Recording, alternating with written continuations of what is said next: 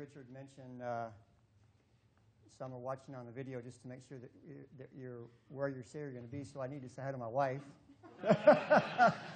Actually, she's supposed to be watching, so I'll ask her when I get back home. Anyway, and I do want to say welcome, or thanks for being here, and to say hi on behalf of all the folks out there and the ministry in San Juan Capistrano.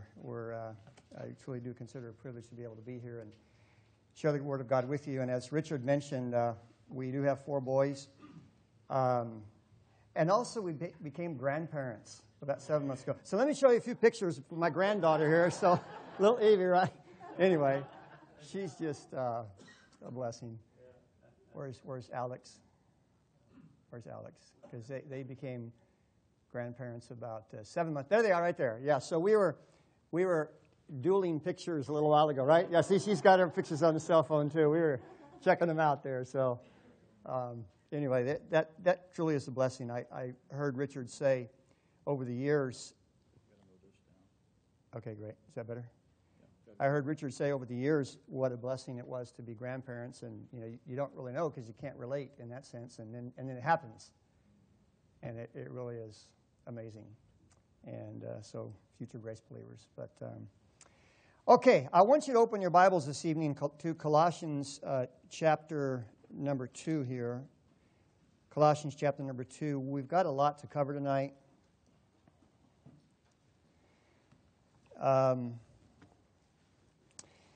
And this is, in many ways, kind of a follow-up or a part 2, I guess, what you might say, to what Brother Brian taught on last night. It's kind of a further development of some of the issues that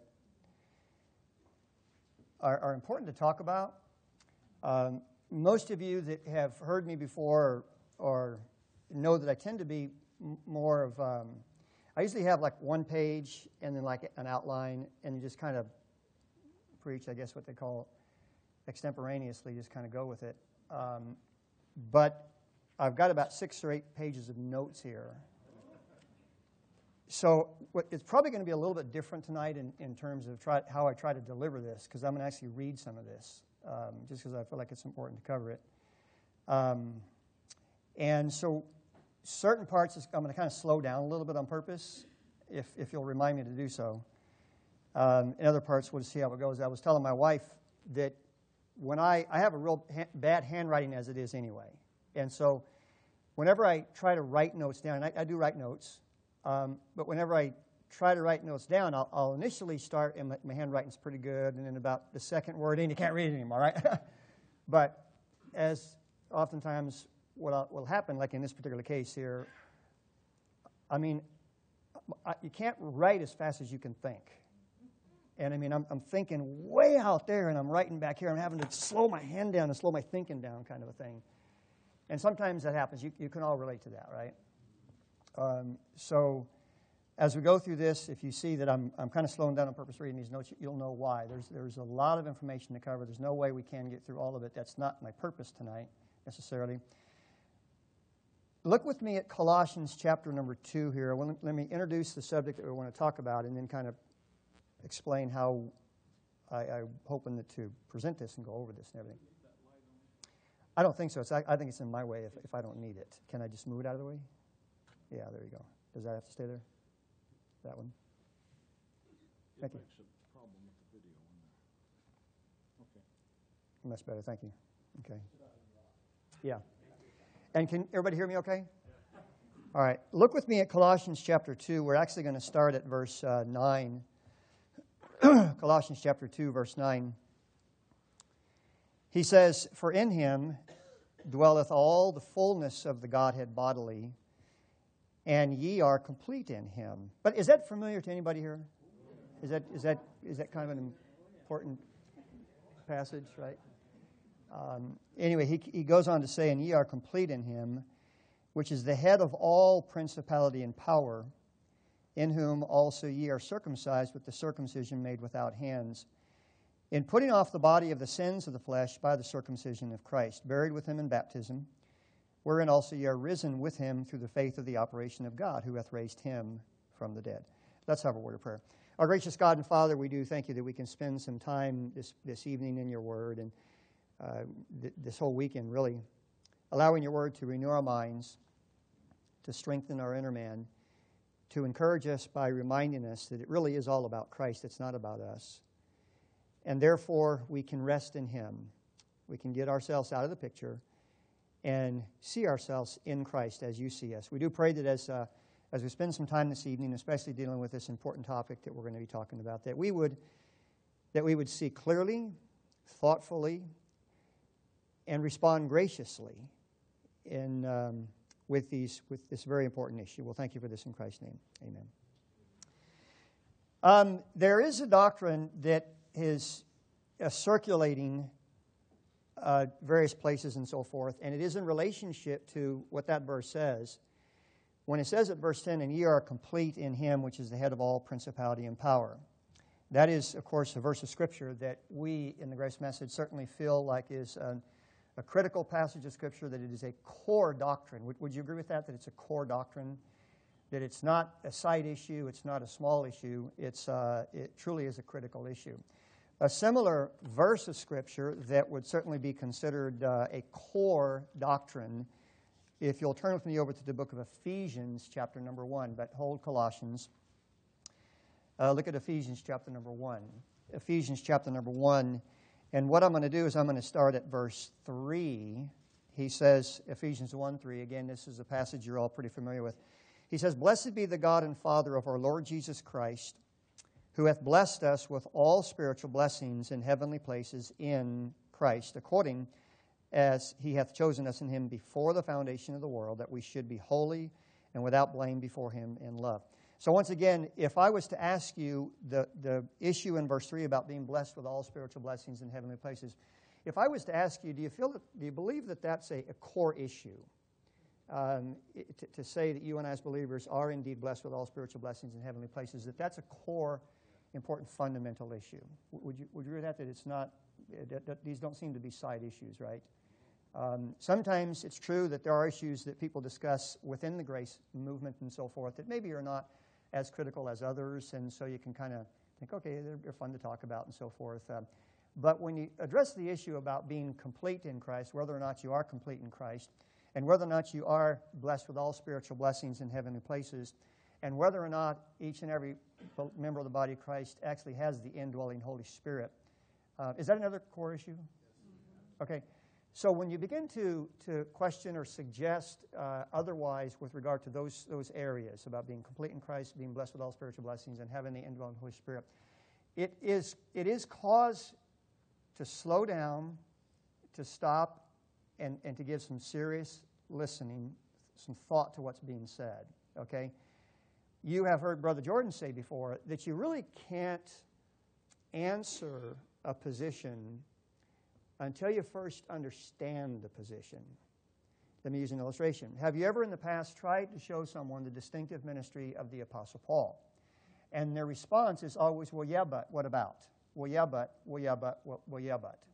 And what you find in situations like that is you have a grasp of the distinctive ministry of Paul, and you're attempting to show another brother or sister in Christ what you've seen from the Word, but their yeah, buts are getting in the way. It's preventing them from actually seeing whether or not what you're saying is actually there. And so what you're looking for is someone who maybe will just slow down for a minute, for several minutes, okay, slow down for a little bit, and just think through the verses with you. They don't have to agree with you and so forth at all, but what you're asking them to do is, look, consider the verse this way, and then this one this way, and this one this way. Don't agree with me, but just think about it, consider it, and so forth. You're looking for a heart that's willing to do something like that. If after they do that, and then they still have come to the conclusion, well, yeah, I just don't really see it. Well, you're at least grateful that they seem to demonstrate an open and a willing and honest heart to evaluate what you're saying, and therefore, based on that, well, for whatever reason, I just don't see it, right? And so it is true.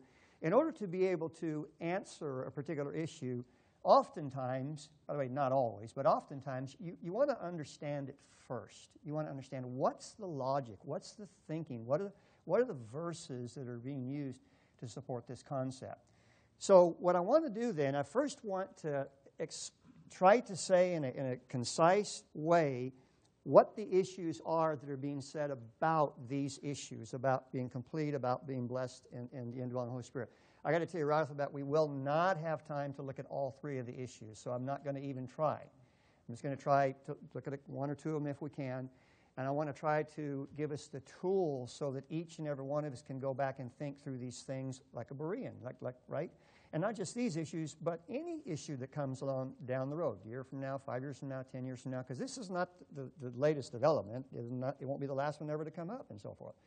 What we want to do is we want to be able to have the spiritual discernment and spiritual wisdom and understanding to be able to take anything that someone's teaching, look at the verses, and then think it through in its context, and then ask questions on both sides of the issue. Okay, if it is true, then that would mean this and so forth.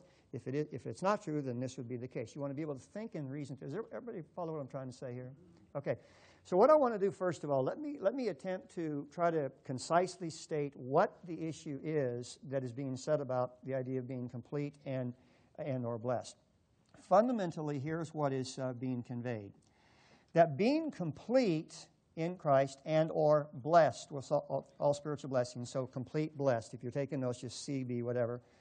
Being complete in Christ and blessed with all spiritual blessings is not a reference to our identity in Christ and the identity of each and every individual member of the body of Christ. But rather, it's something that as a member of the body of Christ, we are to seek to attain to.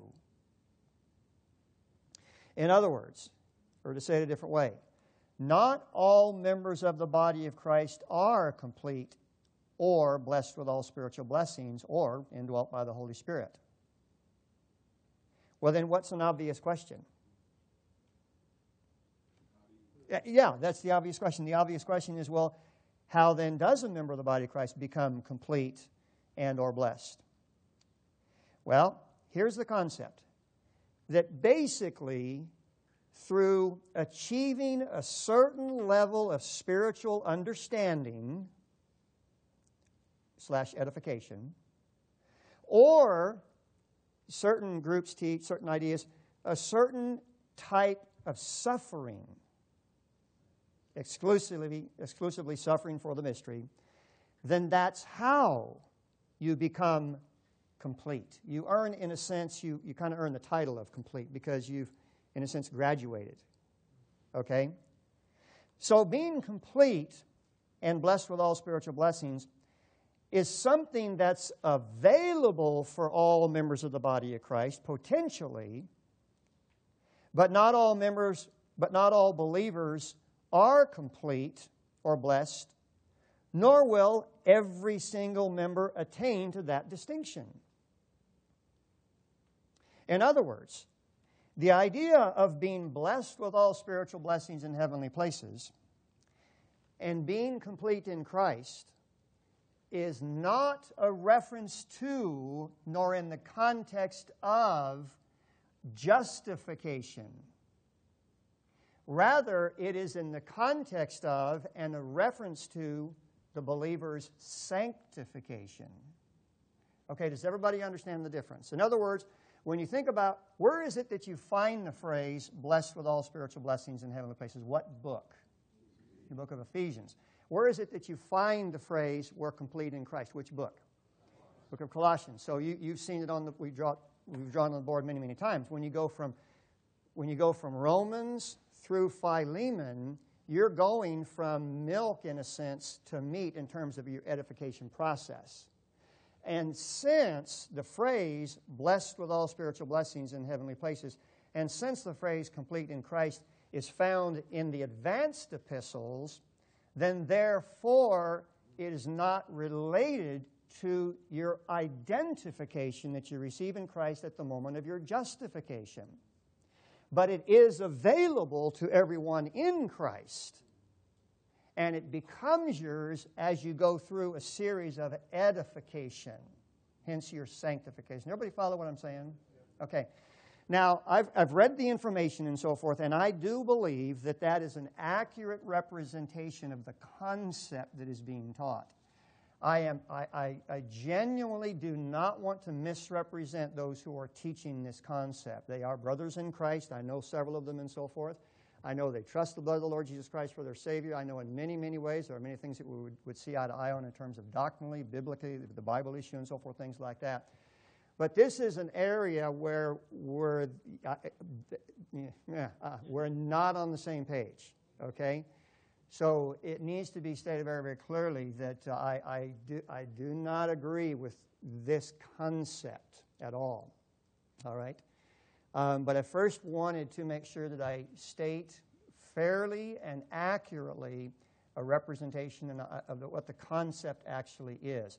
So first of all, is there any question on the concept? I'm not asking you whether you agree with it or not. That's not what I'm saying. I'm not looking for a rebuttal. I'm just asking, do you understand the concept? Because that's important, okay?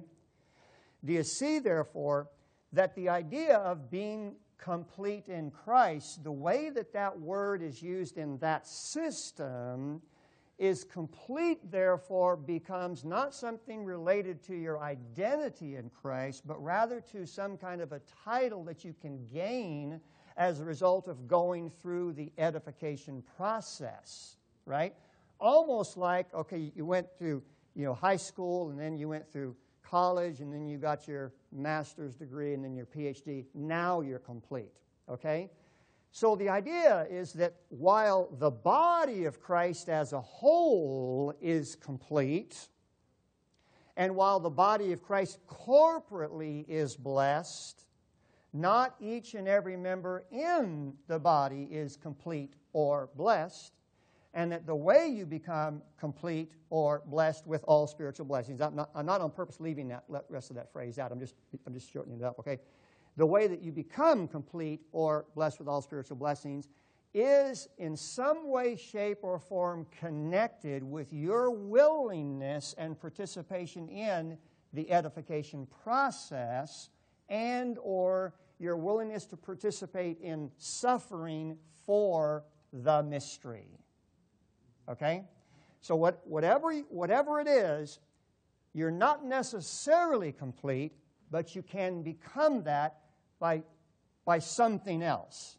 Now, they have their reasons, but I'm saying just fill in the blank. Okay, the point is there's something else you have to do to become complete. Okay?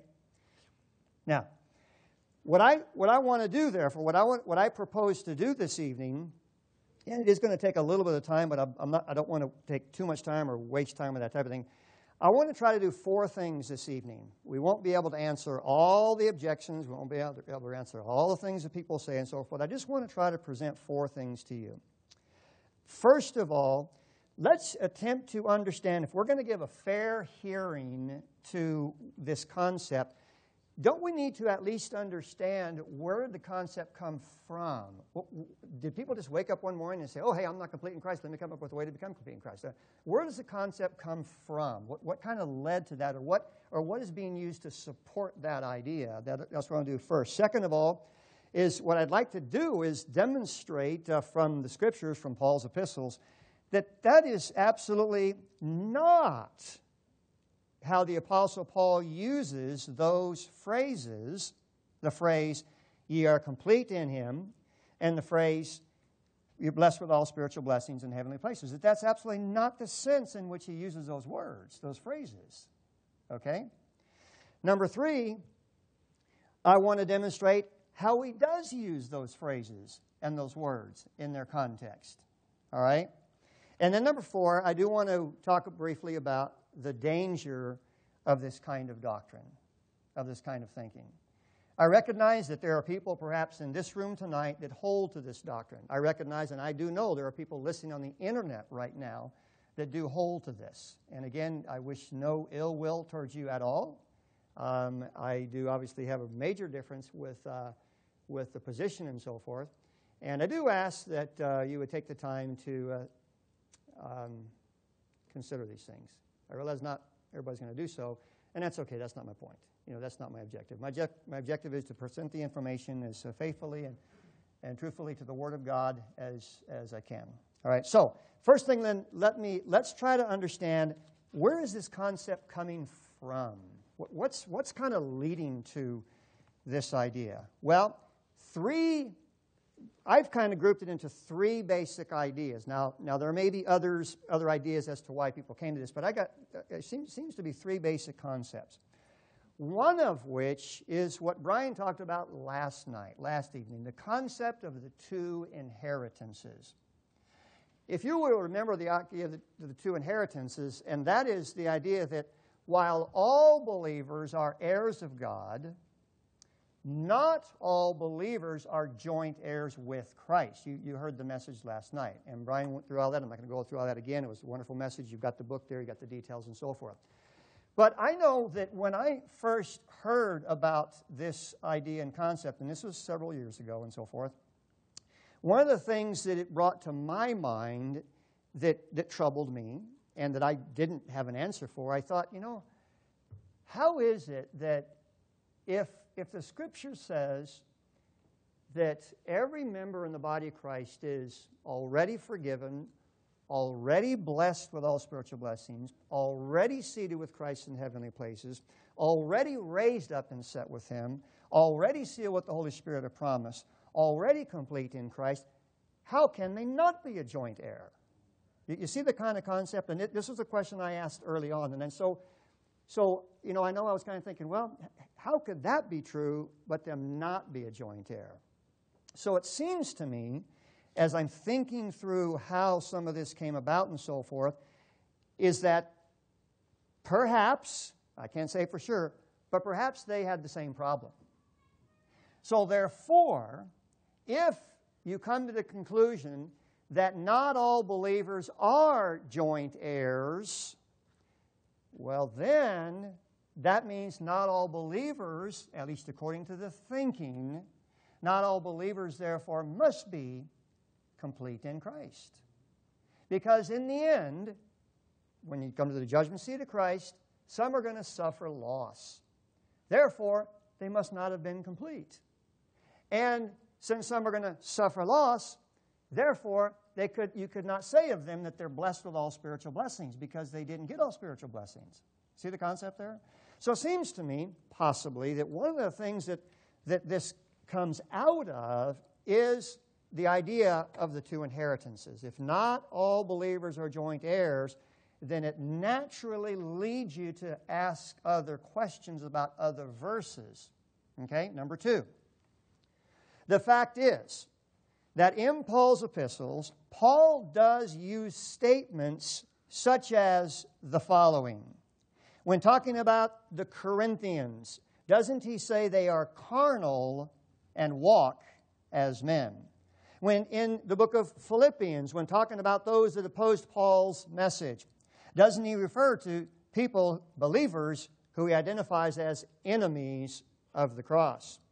When talking to Timothy, doesn't he indicate that in a great house, there are not only vessels of honor, but vessels of dishonor? Doesn't the Apostle Paul say his own concern about himself to the Corinthians, that lest he be a castaway? Doesn't he identify people over in 1 Timothy chapter number 1 who are shipwrecked? Doesn't he tell Timothy in 2 Timothy chapter number 2 that there are believers who oppose themselves? Doesn't he warn us in 1 Timothy chapter number 4 clearly that there are those who are going to depart from the faith? Doesn't he say in 1 Timothy chapter number 6 that there are certain, and he names them, who have erred from the faith, and in 2 Timothy chapter 2, those that overthrow the faith of some. And because that's the case, since all those are real, since all of those are phrases referencing real, true, living members of the body of Christ, right?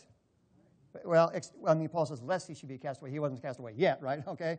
But since all of those verses were either actually true of real, actual members of the body of Christ, or potentially true, such as you can depart from the faith and so forth, well, then you can see how that might lead someone to the conclusion that, well, if someone does depart from the faith, if someone does wind up being a castaway, if someone is a vessel of dishonor, if someone is an enemy of the cross, then how is it possible that it could be said of that individual that he or she is complete in Christ? how is it possible that it could be said of that individual that they indeed were blessed with all spiritual blessings in heavenly places, when the fact is, then when it comes time to the judgment, for the judgment seat of Christ, they will suffer loss. And therefore, they could not be blessed. They could have been theoretically, but were not in the end. In fact, are you in Colossians chapter number 2 there? Look over to Colossians chapter number 4 this time. Is this making sense so far? Look over to Colossians chapter number 4 here. Colossians chapter number 4. Watch this. Colossians chapter 4 and verse 2. We'll use this verse a little bit later on as well.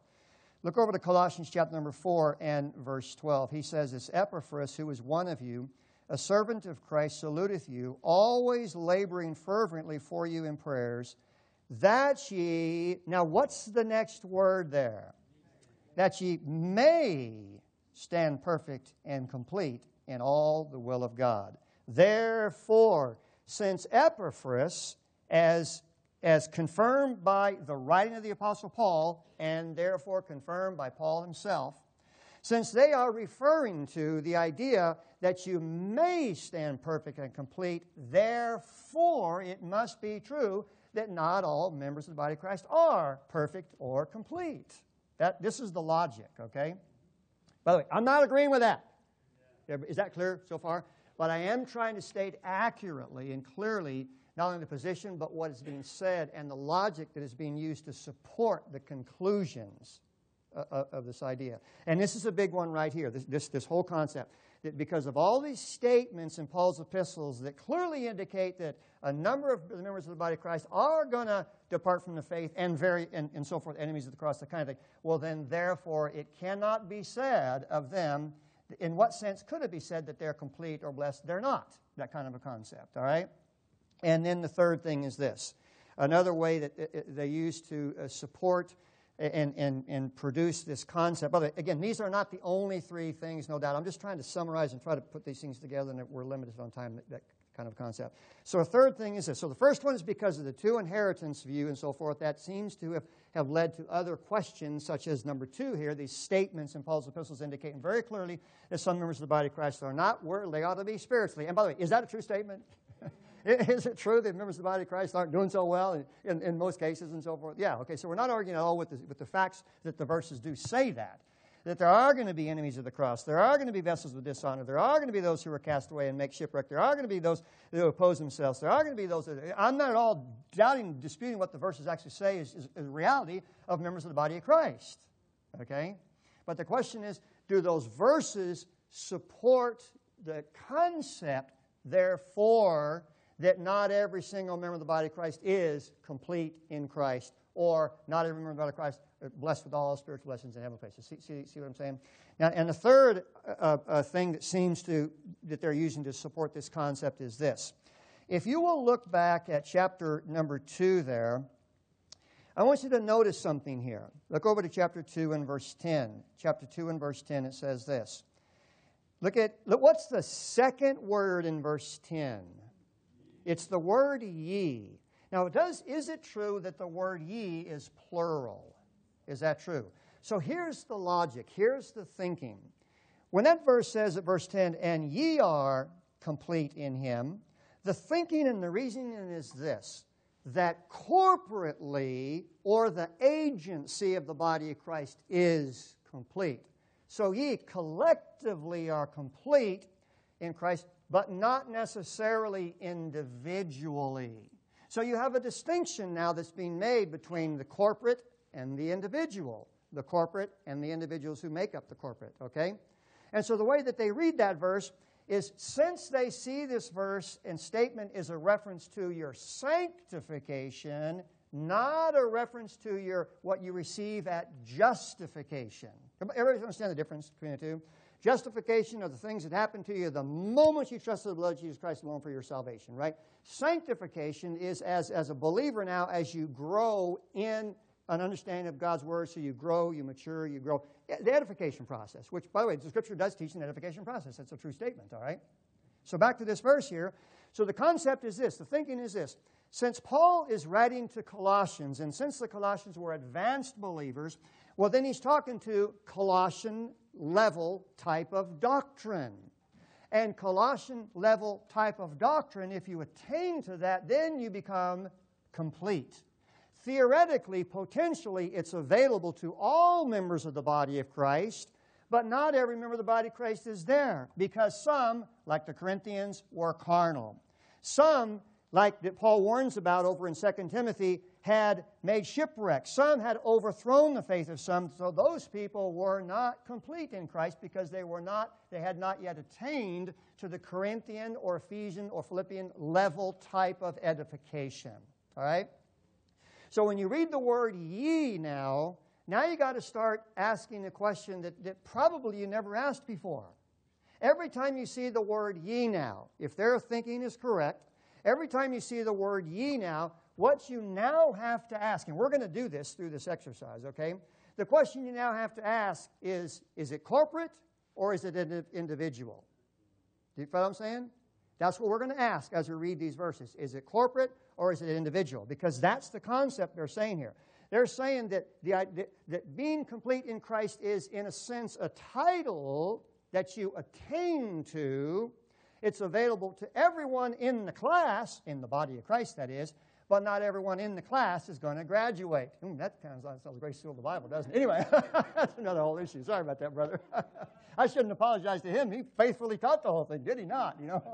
So anyway, that's another whole issue. Okay, so you understand at least some of the verses or reasoning as to what's leading to and that they're using to support the concept, the idea that not every member of the body of Christ is complete or blessed all spiritual blessings. Everybody understand where that seems to be coming from, okay? All right, now let me move on here. I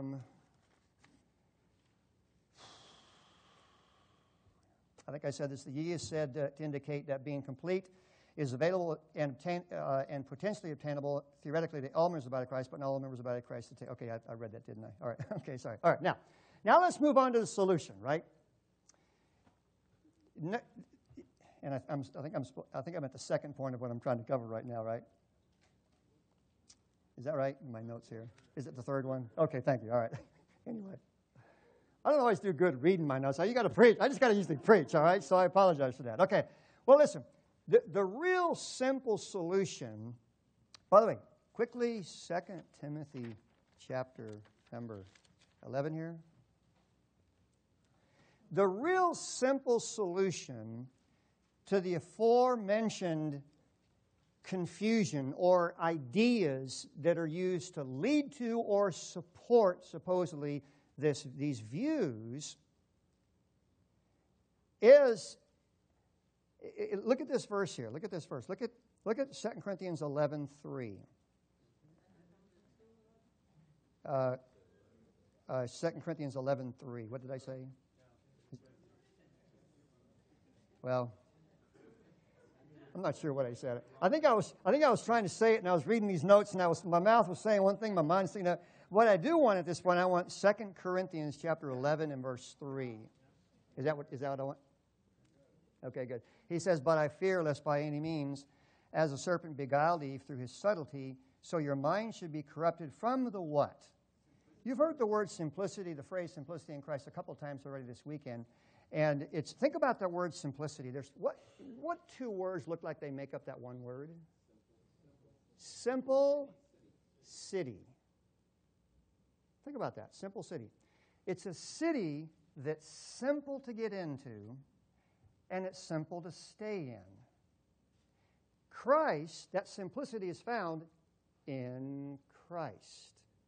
One of the things when it comes to discerning whether or not something is consistent with the doctrines of grace that the Apostle Paul taught is ask the question, how simple is it?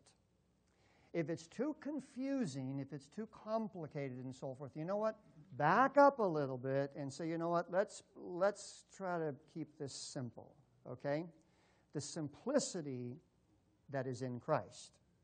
So that means this, that the basic solution with the idea, that the simple solution with the idea that these phrases about enemies and shipwreck and overthrow and depart from the faith, that since those exist, therefore not all believers are complete in Christ and blessed, there's a real simple answer to that. And the simple answer is this, that the Apostle Paul teaches the fact that while all believers have a particular position in Christ, not all believers are going to act consistent in their practice. We call that standing and state. Is that a new concept to anybody here? How many years has that been around? Why are we departing from the simple answers to complicated answers? It makes no sense. I don't think it's consistent with the simplicity that's in Christ. You see, Paul's epistles do teach the doctrine that we have this identity in Christ. Therefore, we should have a conduct that matches that identity. We do have a standing in Christ. Therefore, we want our state here and now to be consistent with that standing. We have a position in Christ. Therefore, we want to allow the doctrines to get in us and operate and work in us and manifest a practice, a lifestyle that will be consistent with our identity and position in Christ. When we talk about our position, our standing, our identity, that is a reference to who God makes us to be in Christ the moment we trust the blood of Jesus Christ alone for our salvation. And it is a complete package given to us solely, completely out of the kindness and grace and love of Almighty God based upon the value of the blood of Jesus Christ alone. Any amens to that? Period. You can add nothing to that at all. And at any time, if you add anything to that concept, you are destroying the essential, basic doctrine of grace. See that? That's what's happening. Look with me, if you would, over to the book of Romans, chapter number 8. Look at Romans, chapter number 8. Watch this verse. Think about this. Romans, chapter number 8 and verse 31. Romans, chapter number 8, verse 31. He says, what shall we then say to these things? By the way, what things? I'm going to jump back, if you would, to verse 29. For whom he did foreknow, he also did predestinate to be conformed to the image of his Son, that he might be the firstborn among many brethren. Moreover, whom he did predestinate, them he also called. Are you with me, by the way? And whom he called, them he also did what? There's your justification, would you agree? And whom he justified, them he also what? Listen, it is a complete package. Would it be accurate to say that the body of Christ absolutely is going to be glorified with the Lord Jesus Christ?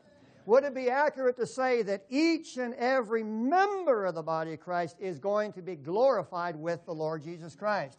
That verse says, whom he justified, them he also glorified. Please keep that verse in mind a little bit later for the message, right? Keep reading. He says, now to verse 31. He says, what shall we then say to these things? Well, that's a great question. What shall we say to these things? Say it loud, Ted. Should we say things like this? Well, God, maybe I'll be glorified. Maybe I'll be complete if I complete an edification program. Maybe I will be blessed if I go through a particular type of suffering. See, in my mind, I don't see it as being consistent with the very nature of the question Paul is asking here, right? He says, what shall we then say to these things? If God be for us, who can be against us? Who does the who include? Someone said it. You got it. It includes yourself. Even when you oppose what God is doing, even if, therefore, you oppose yourself, that is who you are in Christ, even if you wind up being an enemy of the cross, and will some be that? Absolutely. They were in Paul's day. They're here today. We're talking about believers even. Even if you wind up being a castaway, even if you depart from the faith, you know what? God is still going to glorify you. How come? Because you're faithful? No, my gosh, oh God, no. He's going to glorify you because it's a promise He made to His Son. Because He's faithful to His Word to His Son. You see that?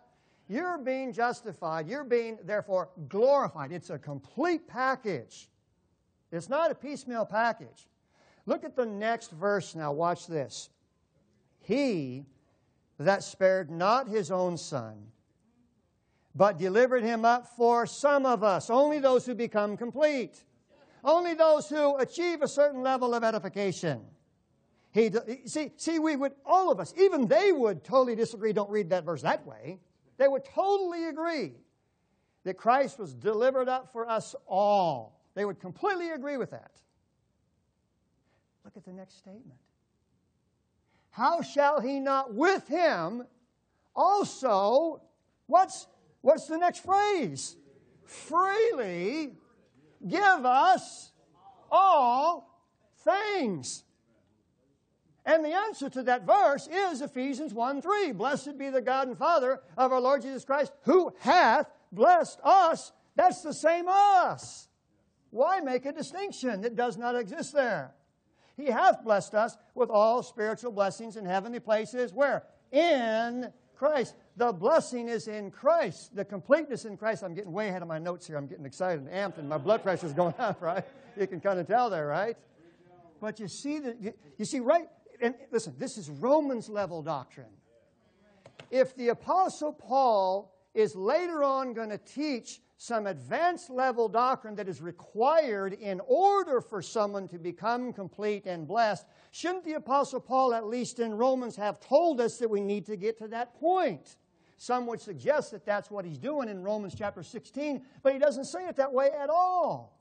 Where does the Apostle Paul in this entry-level doctrine, and when I say entry, I'm not being derogative to the doctrine, but where does he teach us in the Romans, Corinthians, Galatians level doctrine that, you know what, you're really not complete yet. You need, in order to become complete, you need Ephesians, Philippians, Colossians type doctrine to become complete. Listen, let me stop here for just a second.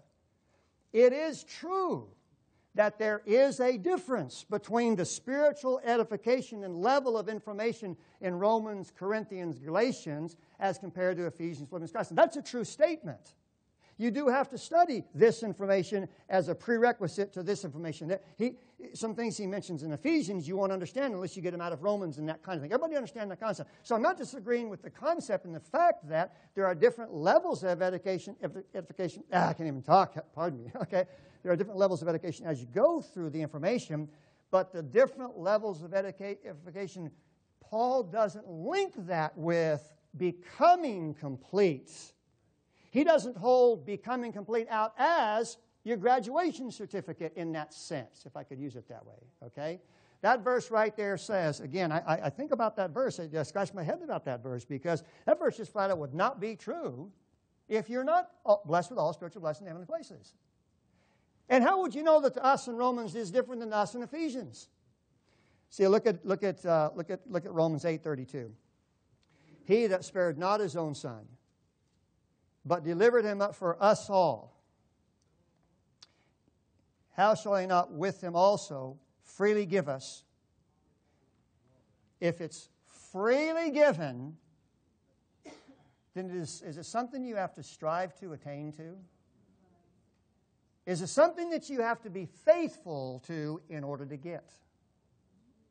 I don't think so. See that?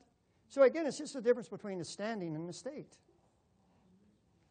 Look with me, if you would. Again, the point being that it's a simple difference between our standing and our state and so forth. That our standing, our position, our identity is a reference to who God made us to be in Christ the moment we trusted the blood of Christ. Our state is a reference to the exhortation that Paul gives in his word for us to live consistent with that identity, such as phrases like walk worthy, such as phrases like put off, put on, such as phrases like be not conformed, but be transformed, those things like that, right? The phrases in Christ, in Him, in whom, in the beloved, all refer to the identity and union that the believer gets in Christ, the absolute split second and moment that they trust the blood of Jesus Christ alone. It's all about Christ. Who are we in Him? How does God see us in Him? And the phrases that are in question, complete and blessed, they're all said to be complete, where? In Him. It's an identification issue. It's a statement of identification, not of edification. All right? Because you have that identification, therefore you do want to get edified. You see, by the way, you see how there's a motivation issue here, too, as well. Let me ask it this way. If I am already forgiven of all of my sins, by the way, is that true? Okay, question. Therefore, are there a couple of different ways that I could respond to that information? Yeah. What are the two ways I could respond to that information? If I am truly forgiven of all my sins, one way that I could respond to that information is just go, hey, fantastic, I'm saved, I'm going to heaven, now I'm going to go live like the devil while I'm here on the earth. Is that a true possibility? Yeah. Some of y'all know that, right? Okay. I got the flesh too, all right? That's a real possibility. By the way, people who hate grace object to that possibility, don't they? Oh, you're going to say you can go live in sin if you teach them that. Yeah. Grace wouldn't be grace if you didn't have the license and ability to abuse it, by definition. But there's another possible response to the understanding that you truly are forgiven of all of your sins, past, present, and future. What's the other possible response? Isn't it thankfulness? What'd you say? Gratitude, thankfulness. Now, are both of those motivators? You betcha. If I'm forgiven of all my sins, and then I just go live out here and sin and everything, but if I'm a believer, now I'm going to become under some kind of conviction, especially if other believers watching me, especially if I'm going to a legalistic church. Now I got a motivation. Oh, I better do right because God's not happy with me. That's a motivator. But on the other hand, if I choose to not sin because I'm already forgiven, I'm already loved, I'm already sealed, and so forth, so I want to serve God out of gratitude, that's also a motivator, isn't it? Which one is Christ in me? Is it me over here saying, hey, I can go sin, so now I can live in sin, but now I'm under guilt, so now I better get right? Is that Christ in me doing that? The answer is no. But on the other hand, as a believer, I'm appreciating the grace of God, I appreciate His love for me and everything, and I sin, and I go, oh, you know what? That was just wrong for me to do that, Lord, and I recognize it was wrong. God, I thank you I'm forgiven of the sin. Help me to understand and learn from this so that I don't do this again. God, I thank you that your love for me didn't fail. That's also motivating. See the difference there? So if, as believers, we say I've been blessed with all spiritual blessings in heavenly places, except I'm not necessarily... let me say it.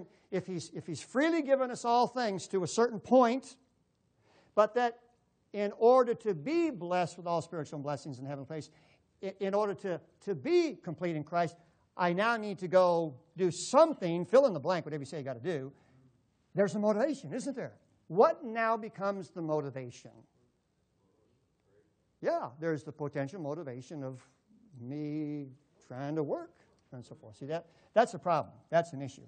So when we talk about the phrases in Christ, in Him, in whom, in the beloved, all those are references to an identity that we received the moment you trusted the blood of the Lord Jesus Christ alone for your salvation, because it's in Him that's the issue.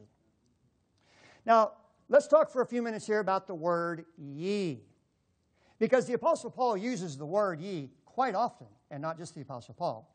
But let's take the test. Let's go to several passages where the Apostle Paul uses the word ye, and let's just ask the question, is Paul thinking, and should the audience he's writing to, should they be thinking, oh, this is corporately, but not necessarily individually? Okay? Let me give you let's just start reading some, right? Is that okay? Can we do that? Look over with me, first of all, to Romans chapter 1.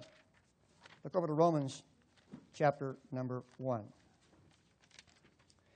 Romans chapter number 1. Let me start demonstrating to you some of the major difficulties with this whole concept. Look over to Romans chapter number 1.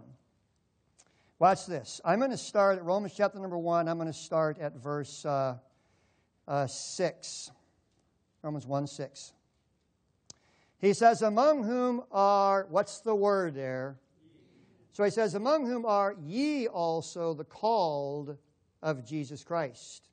To all that be in Rome, beloved of God, called to be what?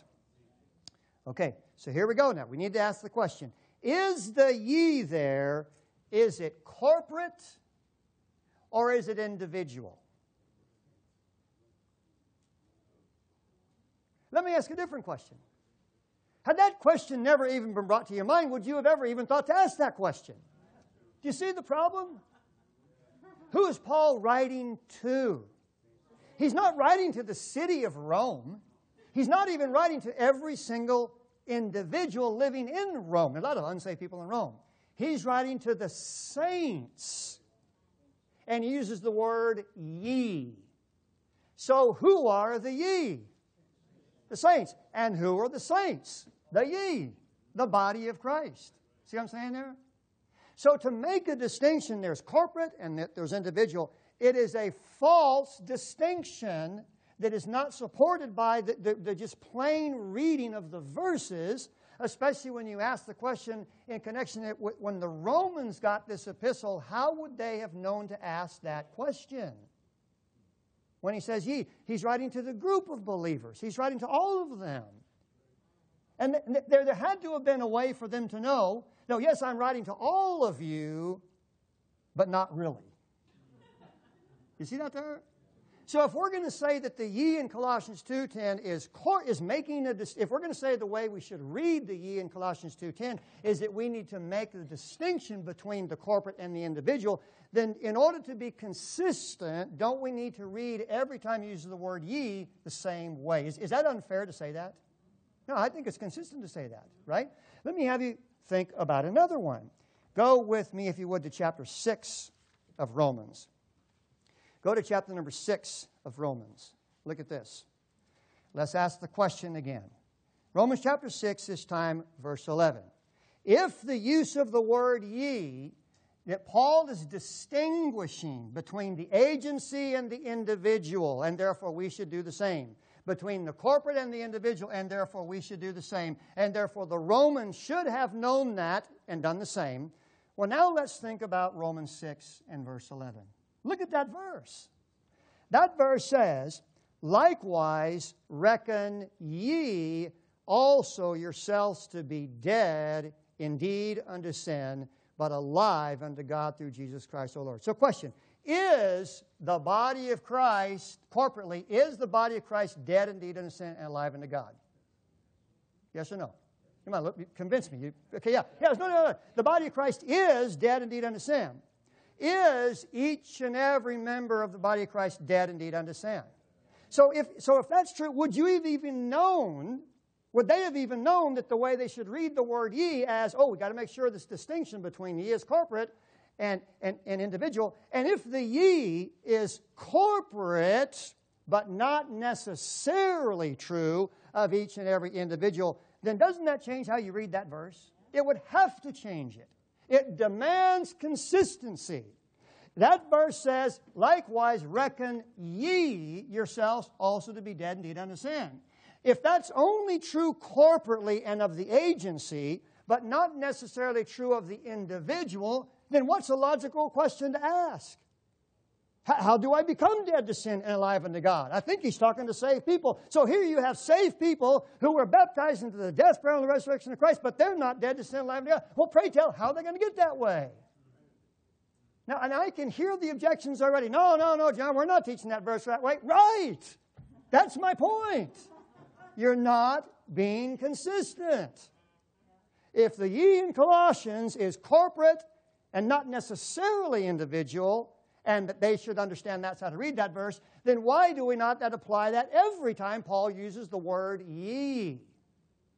I believe it's inconsistent, which is one reason I don't at all believe what the conclusions are. Okay? Now question, are you dead to sin and alive unto God? But are you individually dead to sin and alive to God? How do you know? Isn't that interesting? I mean, know you not that so many of us, as we're baptized into Christ Jesus, so the ye has to be the so many of us. And the so many of us has to be the ye. Look with me at 1 Corinthians chapter number 1 very quickly. 1 Corinthians chapter number 1. When we make this distinction between the corporate and the individual, we are creating an absolute fundamental problem. Look with me, if you would, to 1 Corinthians chapter number 1.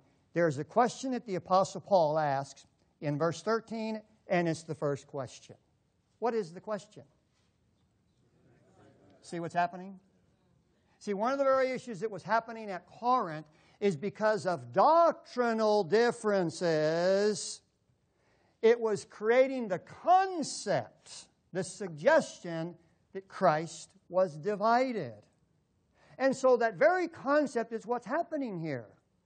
Is that we've got corporate and individual, and what's true of the corporate may not be true of the individual. In order for it to be true of you as an individual, you have to achieve certain things. So indeed, we ask the question, is Christ divided? Look with me at another verse, 1 Corinthians chapter number 12.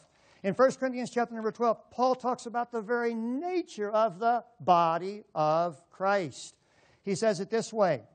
Look over to 1 Corinthians chapter number 12, and I'm going to have you start at verse 12. Look at 1 Corinthians chapter number 12 and verse 12.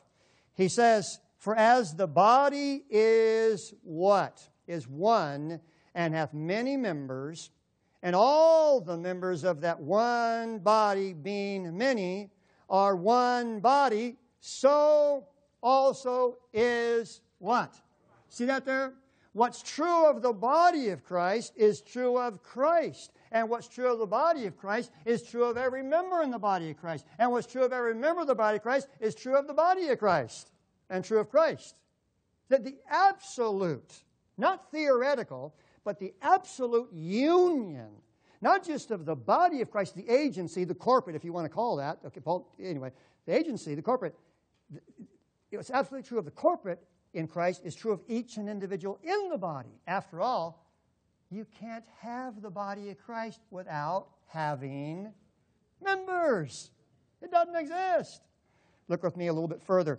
He says, for by one Spirit are we all baptized into one body, whether we be Jews or Gentiles, whether we be bond or free, and have been all made to drink into one Spirit. For the body is not one member, but what? See how the Apostle Paul in his own day was having to deal with the concepts that were seeking to lead people to the idea that there was this schism in the body, that there was the two different classes, so to speak, in the body, all right?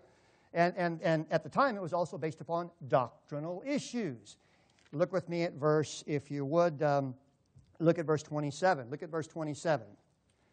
Look at verse 27. Watch this. He says, now ye are the body of Christ, and members in particular.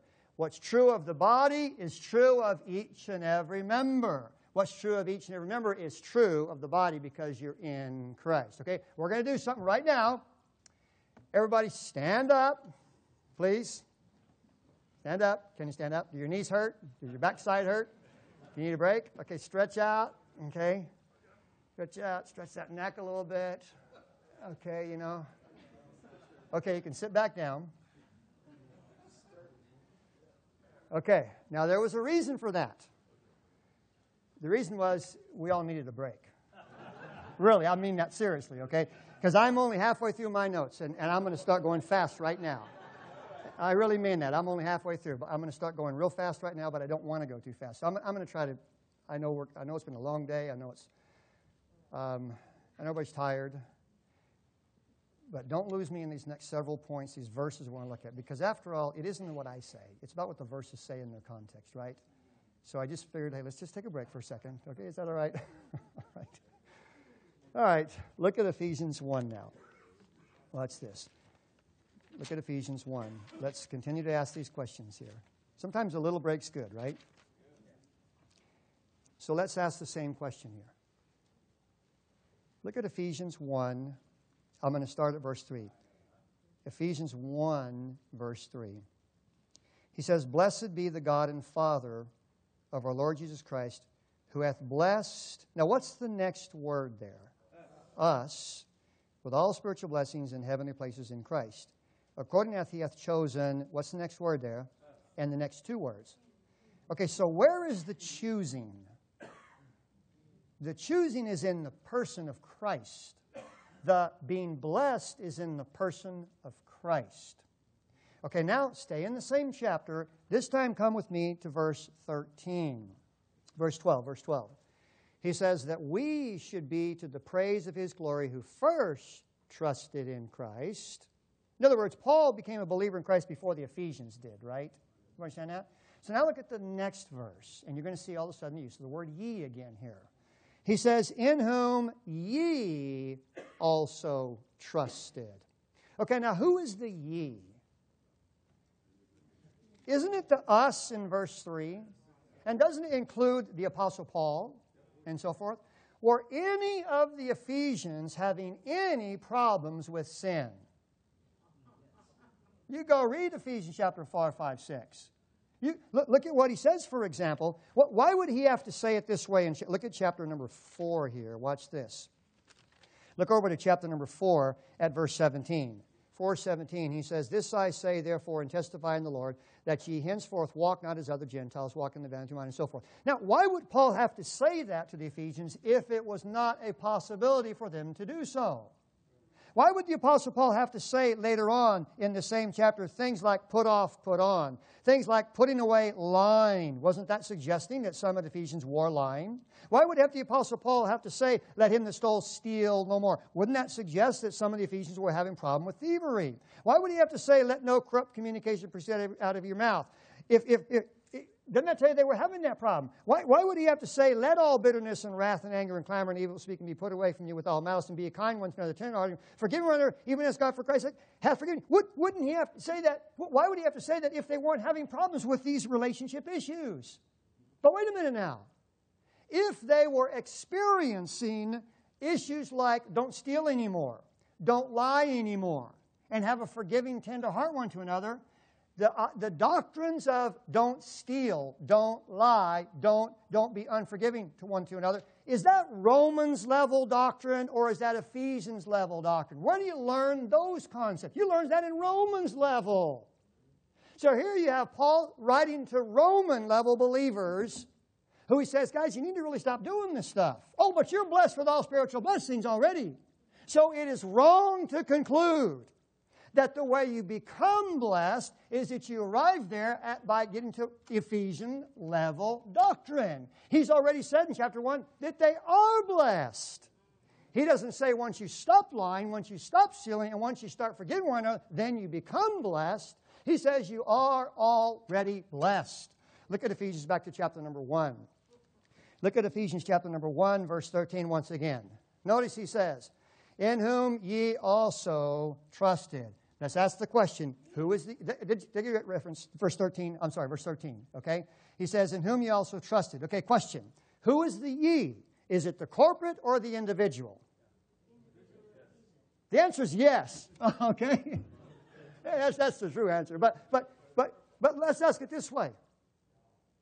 That verse says, in whom ye also trusted, after that you heard the word of truth, the gospel of your salvation, in whom also after that ye believed. Who did they believe to get saved? Didn't they trust the blood of Jesus Christ for their salvation? Yes or no?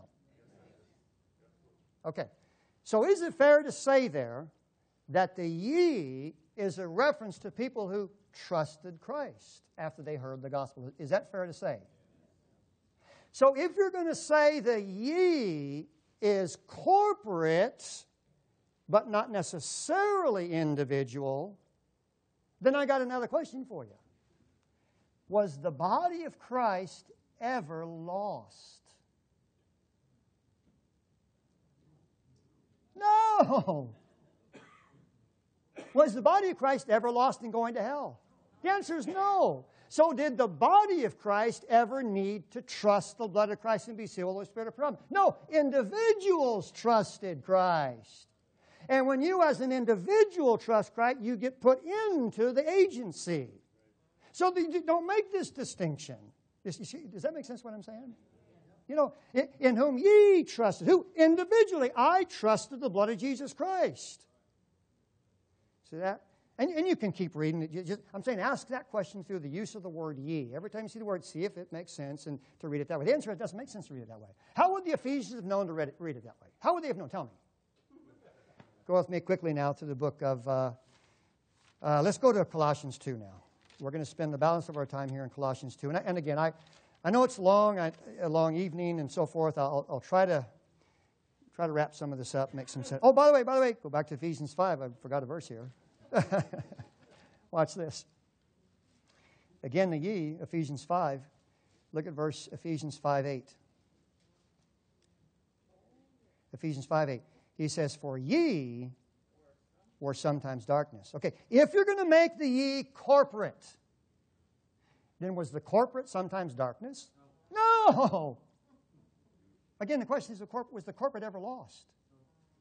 It says, for ye were sometimes darkness. He's talking about the individuals that make up in this book, the Ephesians, of course. He's saying these things because he's speaking to the group that are comprised of individuals, and he's seeking to help them walk by faith in their identity in Christ. See that there? He says, for ye were sometimes darkness, but now are ye light in the Lord. Walk as children of light. There's a verse that clearly identifies the idea that we talk about standing and state, position and practice, identity and walk. See, that verse, it's in that verse. Both ideas are in that verse right there. Go with me, if you would, to Colossians chapter number 2 now. Okay, now, the big verse here. Colossians 2:10. Look at this one. What we want to do is this. We're going to ask the similar questions, the use of the word ye, but we really want to understand why does Paul say what he says anyway in verse 10 when he says, and ye are complete in him.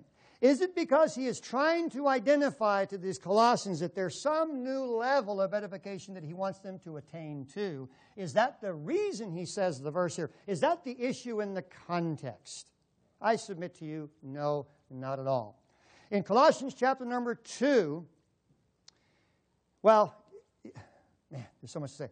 In Colossians chapter number 2, basically, the Apostle Paul identifies 4 specific attacks by the adversary that the Colossians were facing. They were actual, real, spiritual, doctrinal attacks they were facing at that time, and actually go on throughout the whole dispensation of grace. So they're still alive here today.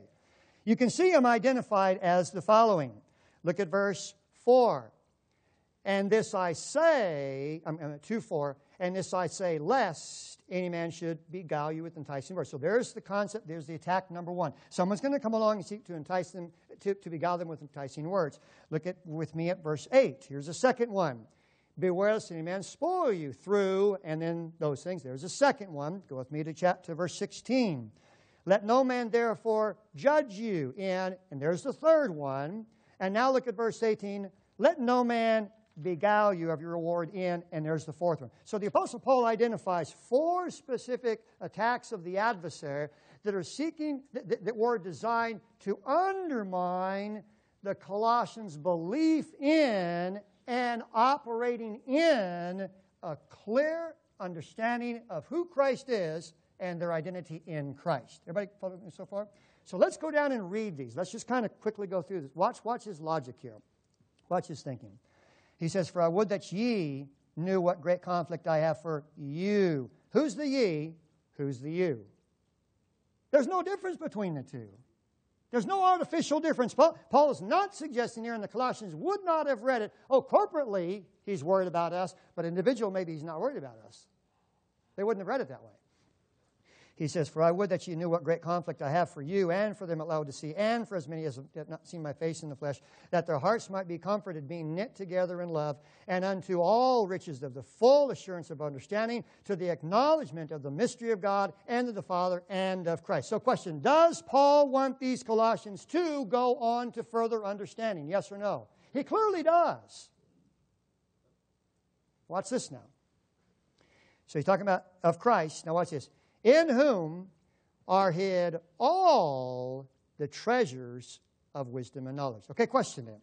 if all the treasures of wisdom and knowledge are in Christ, he says, in whom are hidden. By the way, the hidden things have now been revealed, right? By whose writings? The Apostle Paul. So if the hidden things have now been revealed by the Apostle Paul, and if all the treasures of wisdom and knowledge are hidden in Christ, where do you suppose you ought to go in your Bible to discover, to mine out the riches of the treasures of wisdom and knowledge that are in Christ? Where should you go? Paul's epistles. See that? So it's a statement about what's in Christ, where those treasures of wisdom and knowledge can be found.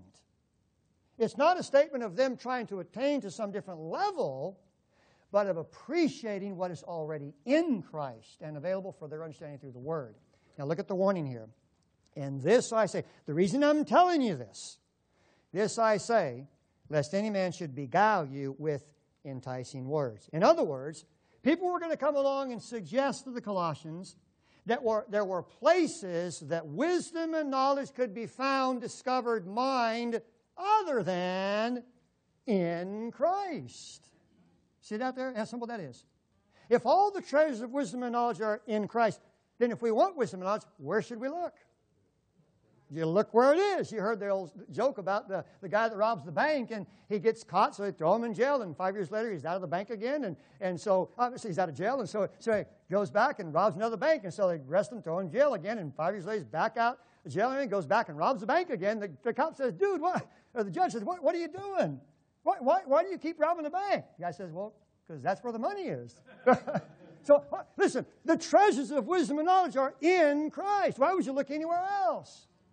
And someone's going to come along and seek to beguile the Colossians into thinking that they can find the treasures of wisdom and knowledge somewhere else. Keep reading. So see how he explained this to them?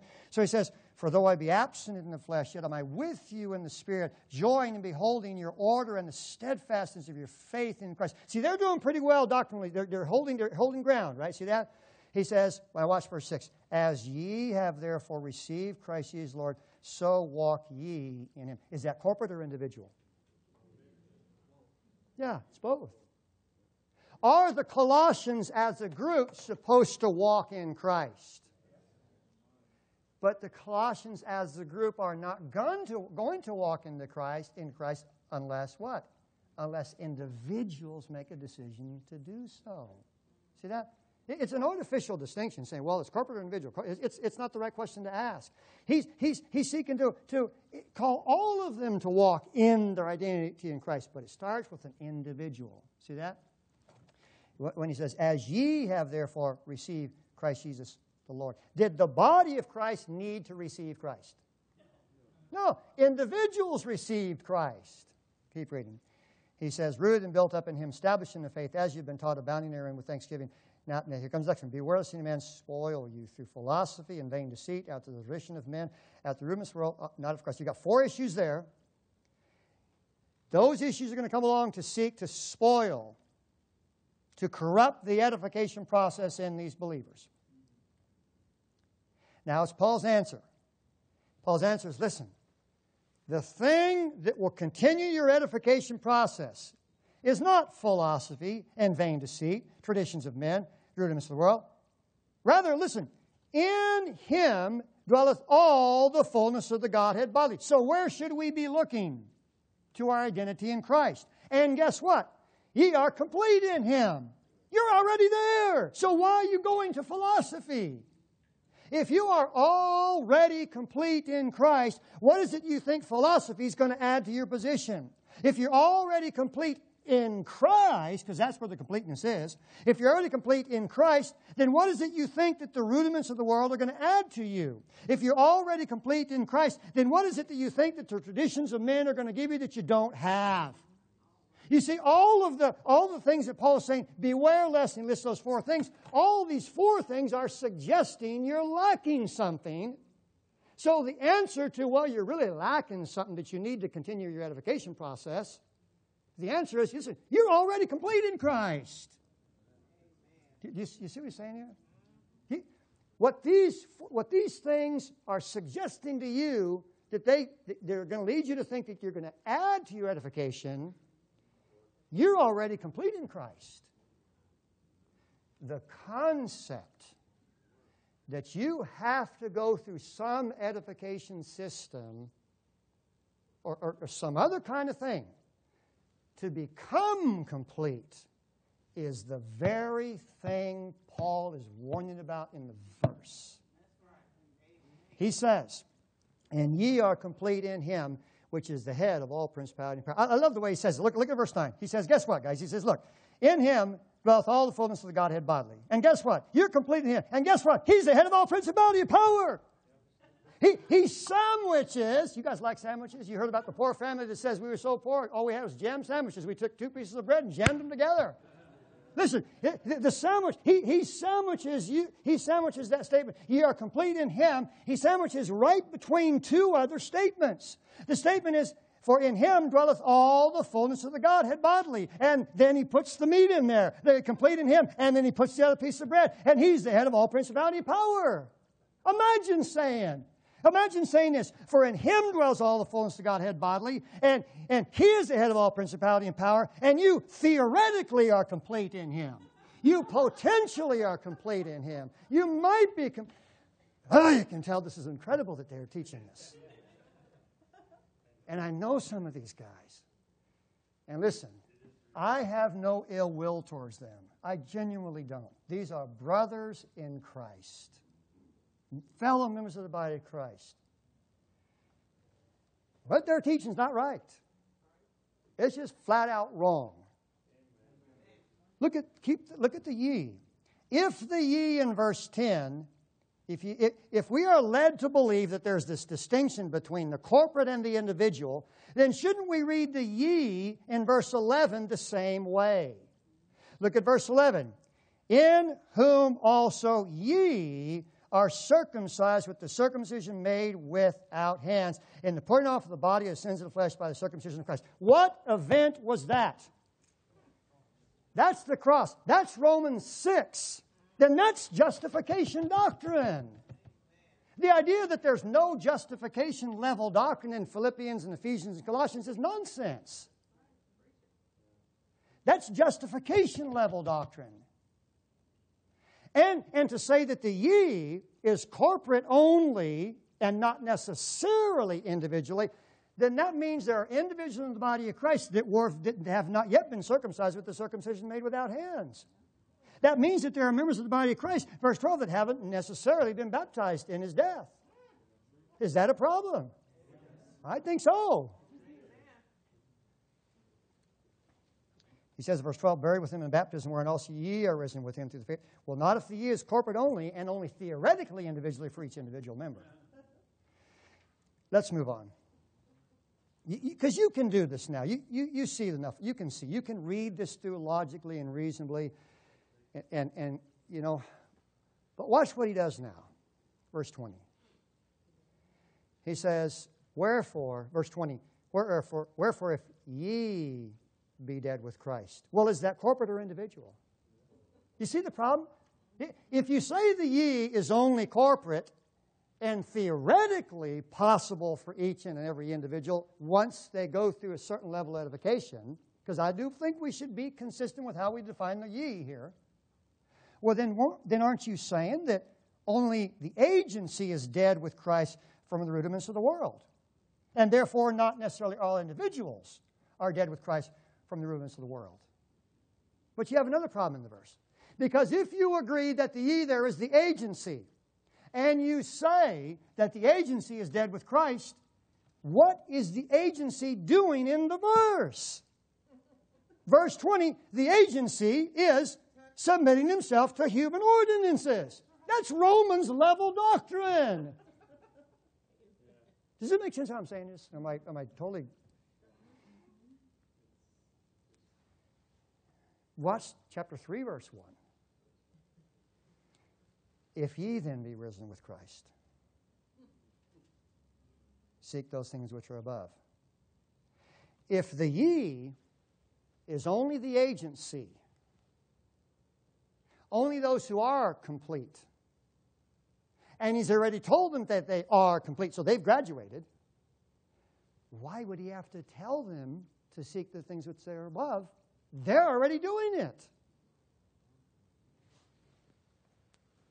If ye then be risen with Christ, seek those things which are above, where Christ sitteth on the right hand of God. Set your affection on things above, not on things on the earth. For ye are dead, and your life is hid with Christ in God. Listen, if that's not true of you individually, you got a problem in terms of your eternal security. It is true of the corporate, the agency, but it's also true of you individually. He says, look at verse 4. When Christ, who is our life, is Christ the life only of the corporate? Or is he also your life? Is Christ the life of even those who were enemies of the cross? Is Christ the life of those who were those who made shipwreck, those who left the faith and so forth? Absolutely. Watch what he says. When Christ, who is our life, shall appear, then shall ye also appear with him where? That's the connection with Romans 8:30. Whom he justified, them he also glorified. Listen, one other quick point about this, and then we're going to move on to point number 4, and I'll go fast on that. According to that system, ye is a title you receive when you've attained a certain level of maturity. You understand the concept there? Does Paul say that the Colossians are complete? At least those who in that system he thought they were. Right? So if you do earn the title of complete, then according to that system, you're up there. You're advanced. Right? You're maturing. You're at the mature level. You're functioning pretty good. Right? Well, but watch verse 5. Mortify therefore your members which are upon the earth. What's the first one listed? Question. Is fornication, the fact that we shouldn't do it, is that Romans level doctrine or is it Colossians level doctrine? So here you've got, in that system, you've got people who Paul says in chapter 2, you are complete, you're advanced, you've graduated, you're up there, man, you're functioning. Oh, by the way, stop fornicating. And then while you stop fornicating, also stop having inordinate affection, stop doing unclean things, stop your evil concupiscence, stop your covetousness, which is idolatry. Do we have a problem here? To say that the idea of complete and blessed are advanced level titles, well, then you have Paul in Ephesians, Colossians giving advanced level titles to people who are clearly still struggling with things Paul taught based in Romans 6 type doctrine. Let's wrap this up.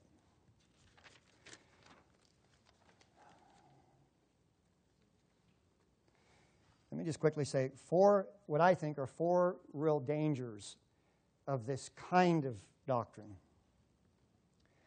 Fundamentally, it has the believer focusing on him or herself. Because if you buy into this system, what is the logical question that you need to ask? What do I need to do to become complete? What do I need to do to become blessed? So fundamentally, it has the believer focusing on himself or herself. Number 2, it causes a rift in the body of Christ, in that it produces those who think they are on track to become complete and see the doctrine, compared to those who just don't see it. Oh, poor saints, they just don't see it. And therefore, they're not on track to become complete. Yeah. So it produces a rift in the body of Christ that, as far as God is concerned, doesn't exist. But practically speaking, that's what it does. Number 3, in a system like that, there can be no real rest and joy and peace. Because in that system, you always have to keep striving. Paul does say strive. You have to keep pressing towards the mark. He does say press towards the mark, but not in the sense that they're using it. In that system, if you're trying to attain the title of complete, thinking that that's how you're going to honor God, because that's the concept. Paul does want us to be edified, right? And we should want to be edified. But if that's something that, oh man, it's a badge I got to get out there and so forth. Do you know your flesh? Your flesh will take the charge and try to do that. That's the danger. And number 4, it fails to remember that everything of any value, of any eternal worth, of any kind, even the reward at the judgment seat of Christ, is all received on the basis of the principle of the free gift, the grace of God, because of the value and work of Jesus Christ and the merit of His shed blood. It's all based on that. And if we remember that, then we can have joy and peace in believing, that we may abound in hope through the power of the Holy Ghost. Does God want us to be edified? Yes. Does He want us to grow to maturity? Yes. Does He want us to press towards the mark? Yes. But any system that suggests to accomplish those things in our life is to any way, degree, any shape, any form, somehow connected with our flesh being able to do it by pressing, striving, that kind of thing. It is absolutely false and wrong. And your flesh will adopt something like that because our flesh wants to perform. Rather, the answer is just focus on who you are in Christ. Rest in the confidence that you are complete. Not because of something that you can add to some position that God gave you in Christ, but because God has already made you that in Christ. Our gracious God and Father, we thank You that we can spend a little time here in Your Word with a core issue. There are many other core issues as well, but Father, this one certainly seems to be on the top of that list of the 7 that You tell us endeavor to keep the unity of the Spirit and the bond of peace. There is one body. We all share in common the things You've given us in Christ. We pray, Father, that these things that we've thought about tonight, that we would have open hearts, and that those who perhaps would disagree with us on this, that we might be loving and tender and kind and manifest the gentleness of Christ, though disagreeing with those who would see these verses differently. We thank You for Your love. We thank You for the goodness that You've expressed to us in the Lord Jesus Christ and His work on the cross. In Christ's name we pray. Amen.